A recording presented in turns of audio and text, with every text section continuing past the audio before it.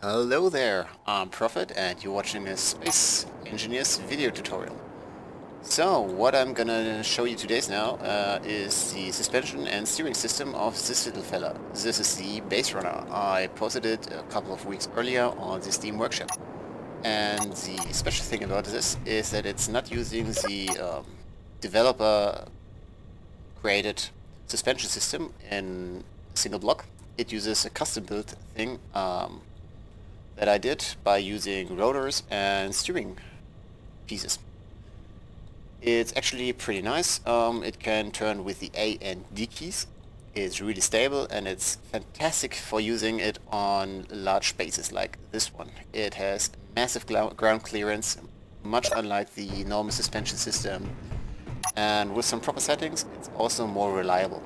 I really like it, and today I'm going to show you how to assemble this steering system. What we got here is pretty much the entire mechanic inside those armor and chassis and what's covered under all this yellow stuff. I've colored this in different colors just to make visible what's going on inside. So we've got these steering piece over here, which is just a regular thing that you usually see attached to wheels, and now we got this red thing, which is a rotor head from a basic rotor. And some catwalks, and yeah. Then we have this blue thing. That blue thing is kind of special because it has two rotors attached, one on each side, and it simply stabilizes the entire thing.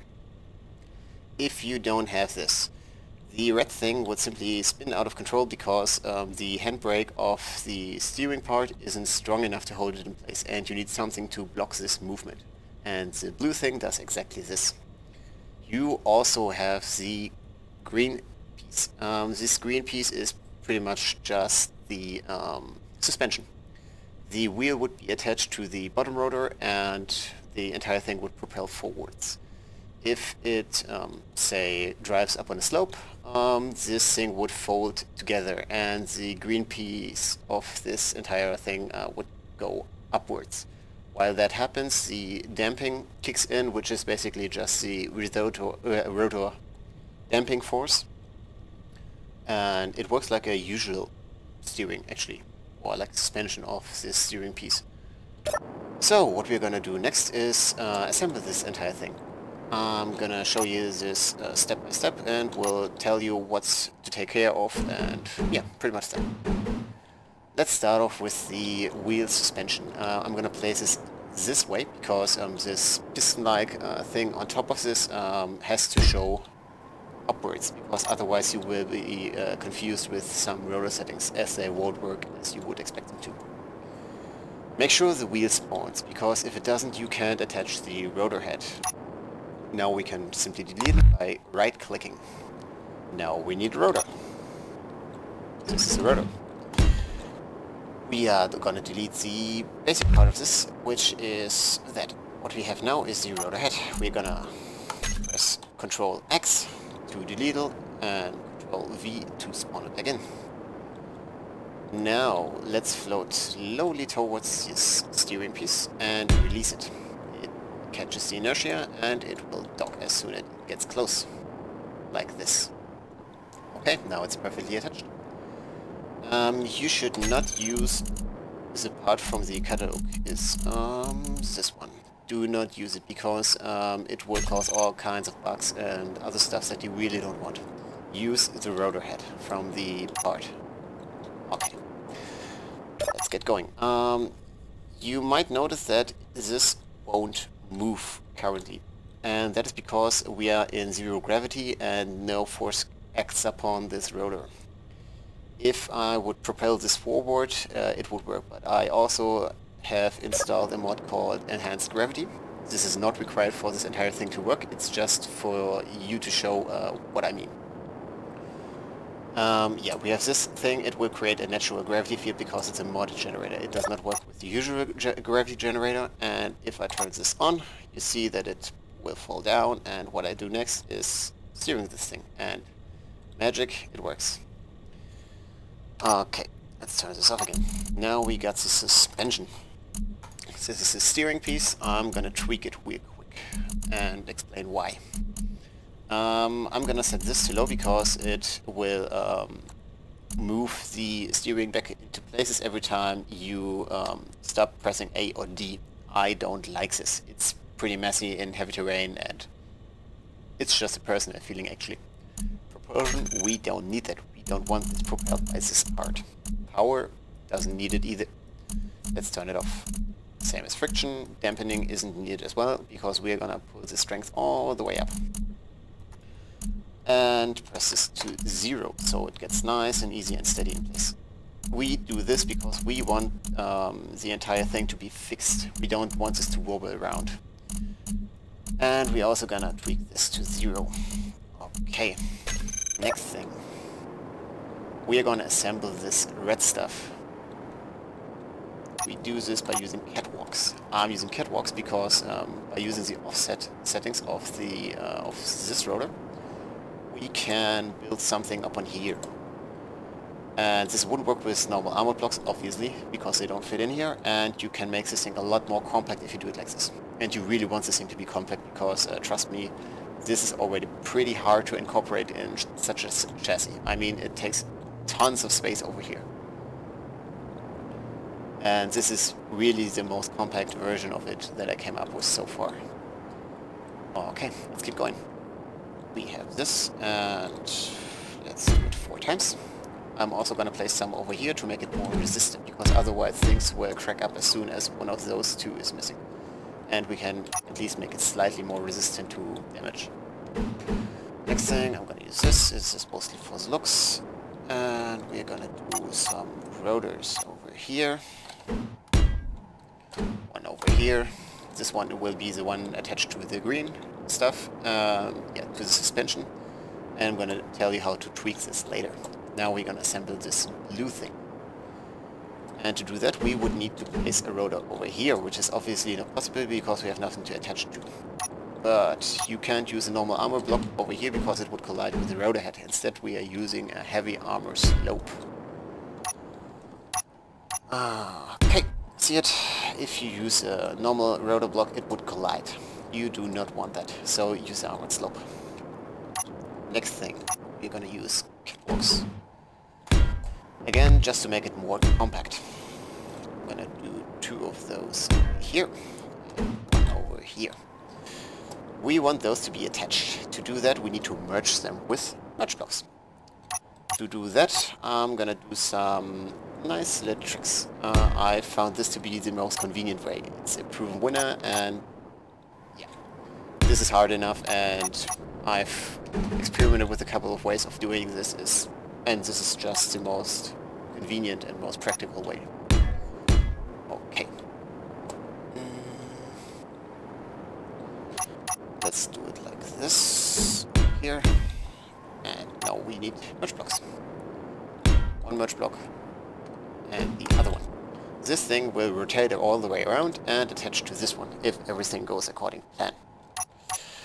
Now we need one of those because I'm doing this manually with gyroscopes.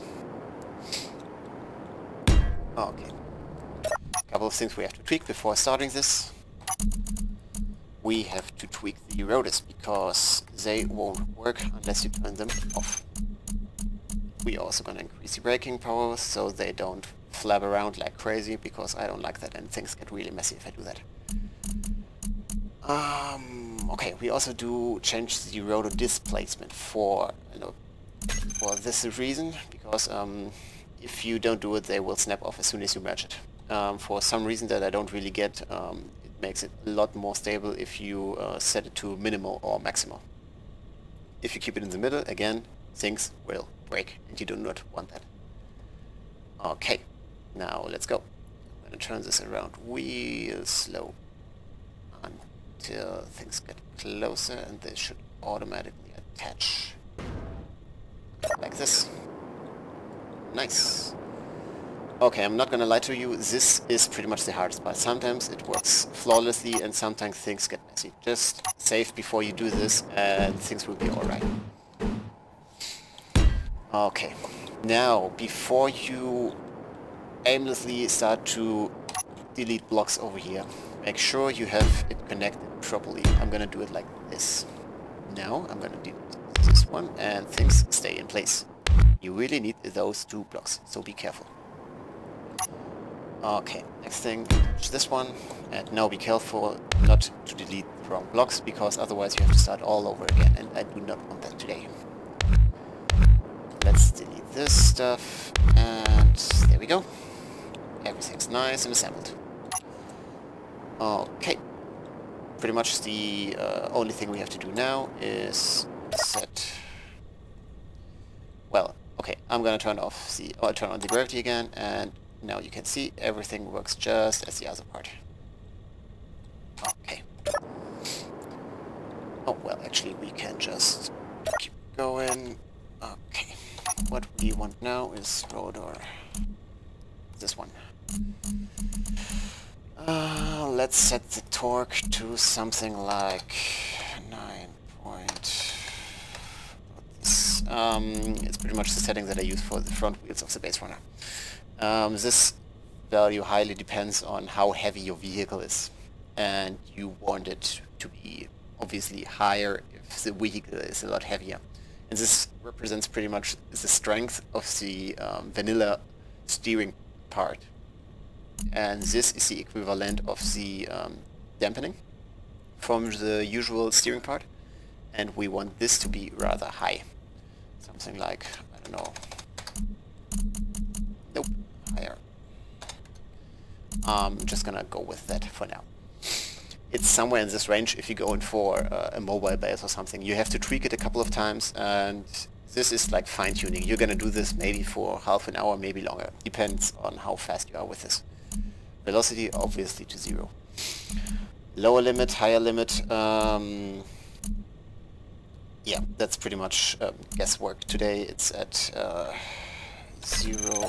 It's the most, well, the easiest way to do this. Well, okay. Before we do this, I've also got to tweak the offset displacement. We want this to be high because otherwise it will collide into the catwalks. Okay, next. Now that this thing is set up, we're just gonna attach armor blocks. And like this. Okay. Just to give you an idea how this works. I'm not gonna do the full thing now. Just to give an idea of how to do this most efficiently. You have this, and now you wanted to go for like something, I don't know.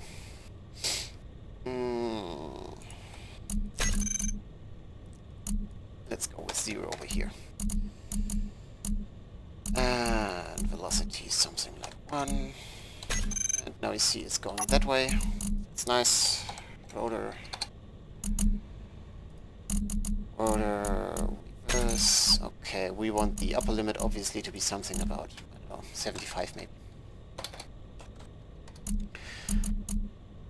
Okay, reverse. You don't want this lower value to be too low because otherwise things will again get messy because it can't, the suspension won't work if you are trying to push the rotor inwards. It has to have some angle. I'm usually going with something like 20 or so. Okay, now you see this is the entire suspension. Okay, and also you see the gravity generator is now off.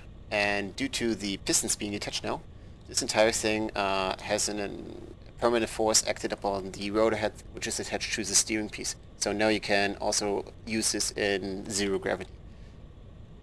It's kind of weird, it got me confused a couple of times, but I figured out why this is. Okay. Yeah, and that's pretty much it. What I can show you now is how to, well, tweak the different axes for a big vehicle. This is only really important if you go in for crazy all-terrain kind of stuff. I'm gonna just lift this entire thing up. These are just the pistons on the bottom side of the Baserunner. And also I'm gonna turn this on first so you see what I mean. Okay, this gets messy. Anyway, I don't really need those pistons anyway. What I want to show you is, okay, to make this clear, those rotors would break perfectly fine on the usual terrain. They just don't do well with heavy blocks. Okay, what I wanted to show you is that they have different angles. The middle ones go up a lot further, obviously, because you want to cross like hills. If you drive up on a hill and don't have this, the middle wheels would have like crazy huge impact. If this is like the top of a hill and you drive up on it, and those need to have more space to go inward, because otherwise the entire craft would weight onto those two wheels and they will certainly break in vanilla. If you use my mod, they probably won't, but still, you do want to do this. Also, you have to do different dampening and what do you call it, torque values for these suspension rotors. That's why, because if this thing drives down a hill, you want the front wheels to go as fast as possible, because that will give you some space when they get pushed backwards in. You want them to be at a very low angle, because otherwise they will break and can't absorb enough shock. So you want those to have a high torque value, and not those, because in certain other situations they will go so fast that they will crash into a hill and will destroy those. You can look up the tweaked values. If you go for something that approaches them somewhat, you will do fine, I guess. Okay, that's pretty much all there's to tell about this stuff, and I hope you enjoyed this. Give me a comment if I missed something, and so far, have fun. Try this out. It works for all kinds and sizes of vehicles. You can do small ones, you can do even bigger ones, I guess. You could probably do the carrier from the Homeworld games, which is pretty insane, but yeah, sure, go for it if your computer can handle this. Anyway, I'm Prophet, you watched this video, and I hope you enjoyed it. See you all!